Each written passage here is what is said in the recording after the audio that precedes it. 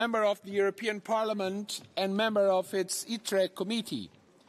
I would also like to thank the chair of ECON Commission, our colleague Jaroslava POKORNÁ for being with us. The EER Awards honors regions and cities with the most convincing, forward-looking entrepreneurial visions and strategies. So, Ms. CUTAJAR, you have the floor for 3 minutes. Thank you very much, Mr. President, members of the Committee of the Regions, award winners and distinguished guests. It's an honor to be with you here today. And it's an honor to be addressing the 156th plenary of the Committee of the Regions, remembering also what the first president of this institution, Jacques Blanc, said in 1994, that a new Europe of the regions can arise to complement the already well-established Europe of states. Having been elected myself at a very young age of 22 in my village's local council of Nadur and Gozo, I realize and appreciate firsthand the importance of not only keeping regions and local communities afloat, but fostering the entrepreneurship necessary to keep them alive and well on the economic but also the social scale. This could not be more relevant than for my own island that I come from, Gozo, which itself is an island of the EU's smallest member state, Malta, and as an island facing double insularity, it draws its economic fabric from the entrepreneurship of SMEs, which face inherent challenges but also opportunities if properly assisted. This is a reality shared with other disadvantaged regions, a point highlighted in the European Parliament's report on islands and cohesion policy, which I had the pleasure to work upon in the Committee on Regional Development. And if properly assisted along with our entrepreneurs, we could do and go miles, and therefore that's why these awards are of much importance. Economic dynamism, especially in regions further away from the traditional economic hubs, rely not only on the resilience of firms of all sizes to run their business successfully, but also the drive of regional and local governments to attract, incubate and retain these firms within their regions. Entrepreneurial regions, like those who have won today's award, work with a positive mindset geared not just for survival, but with one that actively seeks to have the region thrive, making the best use of any funds allocated to them. Entrepreneurial regions are indeed creativity regions, which see the knowledge, green and digital economy not as a mere challenge, but also as an opportunity to double down on commitments and make hay while the sun shines. What should set apart any entrepreneurial region, however, should be the creative and effective management of the fruits of their success. It is essential to remember that no race is won until you cross the finish line. And in this case, the finish line must not only be about economic sustainability, but also about the positive spillover effects on the communities, but also the environmental and social sustainability. These are key principles which I emphasize as negotiator of the European Parliament's SME strategy report. After all, Europe's entrepreneurial regions must recognize how supporting municipal services, especially when it comes in fields like education and upskilling, remains the surest long-term investment for any of our union's regions to prosper, and definitely for our companies and self-entrepreneurs also. My warmest congratulations to the winning regions, and I look forward for further collaboration with all of you. And may I close my remarks in Maltese, my mother tongue. Sure.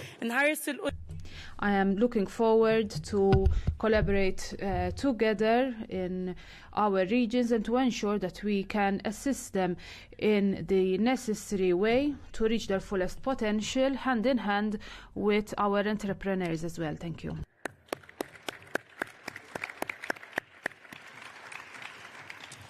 Member Jermanova, the floor is yours for 2 minutes. Já děkuji za slovo, pane předsedající. Thank you very much for giving me the floor, Chair. I don't think I am going to need these 2 minutes. I will try to be brief. Dear colleagues, dear guests, ladies and gentlemen, it is a great honor for me on behalf of the Commission ECON to attend this award-giving ceremony. And I'm really happy that one of the awarded regions is a region of my own country, the Czech Republic, namely the South Moravian region. Now, the presence of people who have received awards for these regions shows that this is a great success, and it's a great tribute to national and over-national cooperation. And now I would like to send a short message to these regions. This award is going to be a key tool for you at the European level to promote your implementation of your entrepreneurial strategies. I thereby congratulate all the regions who have received awards, and you can count on us. You can count on support of ECON. Thank you so much. I would now like to invite the 4 award winners to join us on the podium. Massimiliano FEDRIGA, Jan GROLICH, Mário PASSOS, Witold KOZLOWSKI. While they're taking their seats, let me invite you to watch a video.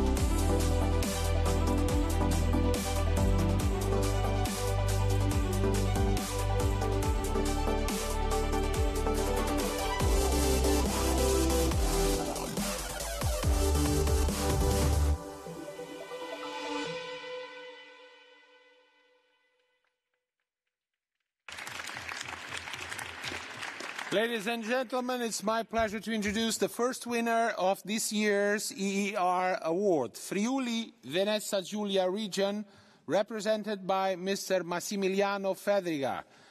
The EER Award for its commitment to transform its industrial and productive system centered on human progress and well-being. Congratulations, you have the floor for 3 minutes. Thank you very much indeed, President. And I'd like to thank the Committee of the Regions for really have been part of my candidacy and alongside the Italian colleagues for a number of years. This is the assembly in which it's not just the state being represented, but the interests of Europe itself. So I'd like to begin with this round of thanks, underlining the fact that the Friuli Venezia Giulia region has invested a great deal in the entrepreneurial infrastructure of our region, but also the European context in which our region rests. We are in an area with the port of Trieste, which is very, very important in terms of trade. We are very sustainable. And of course, we look to the south of Europe looks to us as we look north. Now, we have an agreement with Slovenia and Croatia for the first transnational hydrogen valley in Europe to foster the transition, the energy transition in a sustainable way. But really, this is a sustainability which must be environmental, social, economic, and also technological. We as territories have a great responsibility to work together between European regions and municipalities so that the productive sectors and technological know-how can be shared and guided by Western democracies, can indeed be protected from third countries that are not democratic. As we look at the Russian aggression in Ukraine, we see that we need to be able to choose our industrial developments, and that is a responsibility to our citizens in terms of well-being. So today, development of companies and the economy across the territory as part of this unfortunate international situation is not just economic and job opportunities, but also represents a guarantee of freedom, which the European institutions and we, as the representatives of our regions, must guarantee to our citizens. Thank you so much. Congratulations. Now I give the floor to Jan GROLICH, Governor of South Moravia Region. It's awarded for their efforts to develop tailored activities supporting entrepreneurs. You have the floor for 3 minutes. Děkuji, pane prezidente. Thank you, Chairman. Dear guests, dear colleagues, it is a great honor for us, and I think I can say it is no coincidence that we receive this award, because this is a long journey which started 20 years ago.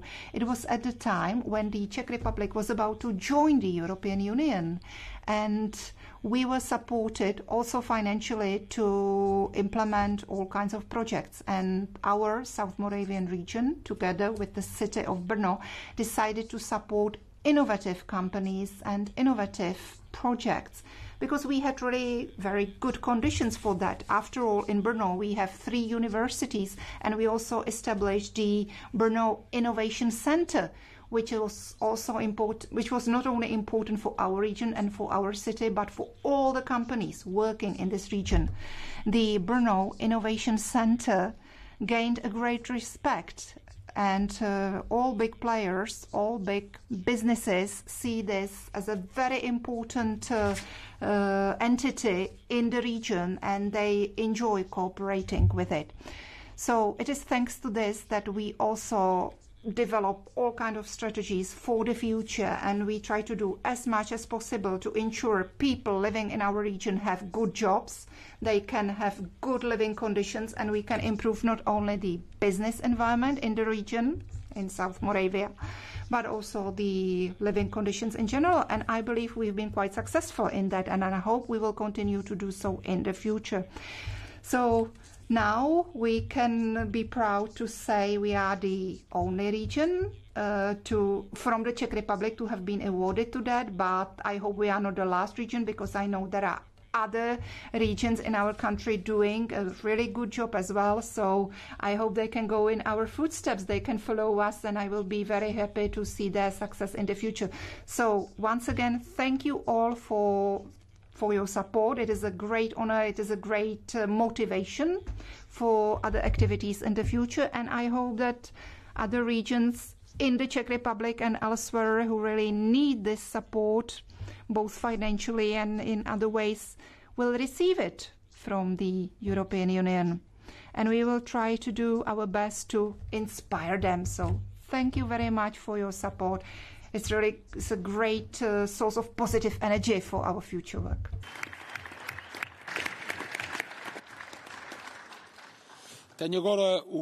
And now it's a great pleasure for me to give the floor to my fellow Portuguese, Mário PASSOS from Vila Famalicão. The municipality of Famalicão won the award because of its new strategy for promoting entrepreneurship called Famalicão Made In. So, dear President, you have the floor for 3 minutes. Thank you very much.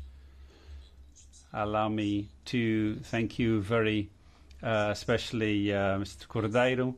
I know him well, and also compliment the other members of the committee and the representatives of the European Commission, the European Parliament, my fellow mayors and representatives of European Entrepreneurial Regions 2024. Congratulations to you all for also achieving this award. I'd also, of course, like to greet all the rest of you, ladies and gentlemen. Vila Nova de Famalicão receiving the distinction of Entrepreneurial European Region 2024 is the best testament to the economic vitality of our territory and recognition of the merit of our public policies, essentially fostering entrepreneurship. This award honours everybody, and the municipality feels bound to praise. We're the first territory in the northern region of Portugal to be part of the group of European citizens and regions receiving this award. But this prize now awarded is the corollary of decades of work, dedication and perseverance, and which has involved several key players: entrepreneurs, workers, local authorities, schools, technology and research centres. This is a great opportunity for us to thank, on behalf of our municipality, all of the economic agents of our council for helping push forward. It's not a coincidence that we are one of the most exporting regions. We're third largest exporter region, and we also contribute a great deal. In fact, we are the second largest, most of the national trade balance, is second place at national level with a surplus of almost 1 billion euros. We've always been under the national unemployment averages, and we really are helping to create jobs. But no programme, however good it may be, can resist stagnation. The world is evolving, and territorial dynamics have to keep up with that reality. However, a territory must be ambitious and constantly evolved to help to meet the needs of our entrepreneurs and the territory. The municipal strategy of made in to created in, the transition from value production to value creation, which we have been developing, is driving the reconfiguration of Famalicão's economic profile and recognises companies that stand out in the areas of sustainability, innovation, social responsibility, and by so doing they contribute to competitiveness, wealth generation and the creation of qualified jobs. Thank you very much. Thank you very much indeed to you. It gives me great pleasure to give a special mention to a region for their specific commitment towards Ukraine. The special mention of the ER award goes to Malopolskie region, represented by Marshal Witold KOZLOWSKI, and the reason for the award is its commitment to become a regional hub and center of expertise for Ukrainian businesses and citizens. You have the floor for 3 minutes.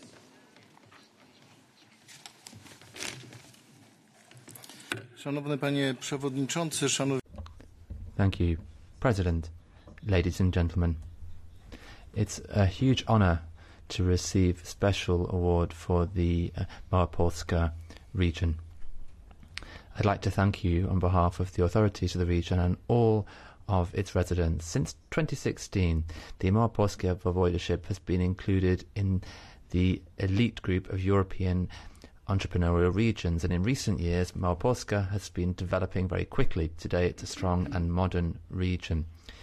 The third Kraków-Malopolskie European Games ended a few days ago, and this brought together around 7,000 athletes from all over Europe, and they were competing with one another, and they will I'm sure lead to future developments.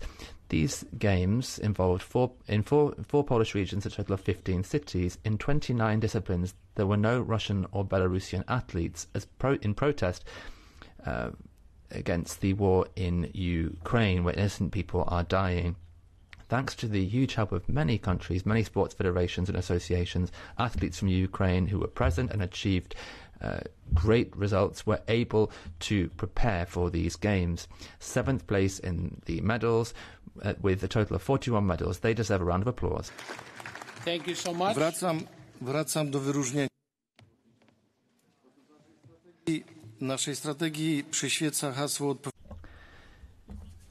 Our strategy is guided by this slogan, Responsible Future, which is why we invest in activities to help sustainable development. Thanks to the strong position of our region that's been built up over the years, we have coped very well with the challenges that Europe has had to face. We have reacted to threats straight after the outbreak of the pandemic. In March 2019, we launched an anti-crisis shield and allocated huge amounts of money to fight COVID-19 and mitigate the effects of the pandemic on the regional economy. Since February 2022, we have been in solidarity with Ukraine and its citizens who have come to our region in huge numbers. We have allocated more than 22 million euros to support Ukrainian citizens in various areas, including education and the labour market. The title of the European Entrepreneurial Region, which was obtained by the Malopolskie region 7 years ago, motivated us a great deal. It's also inspired us and facilitated the exchange of practice and experience. We have a lot of knowledge in implementing and experience in implementing EU funds and finding partners for cooperation. We want to share this knowledge and experience with Ukraine, and we are ready to be a centre of entrepreneurship and for Ukrainian business. There are many companies with Ukrainian capital operating in Malopolskie today. After the outbreak of the war, the number of companies established by Ukrainian citizens has since then has increased significantly. This is why we want to create the best conditions for these companies. I'd like to thank all regions. Thank you very much. Dear colleagues, to conclude our session, we'll have the delivery of the awards right in front of here, and after that we may consider that the session of this meeting is closed. Let me take this opportunity before they go and deliver the awards to thank everybody, the General Secretariat, our services staff, your presence here. A special thank to the interpreters for their generosity with the time, and to all of you. And congratulations once more to the winners of EE Award. We all proceed now to deliver of the awards, and after that the session is closed. Thank you.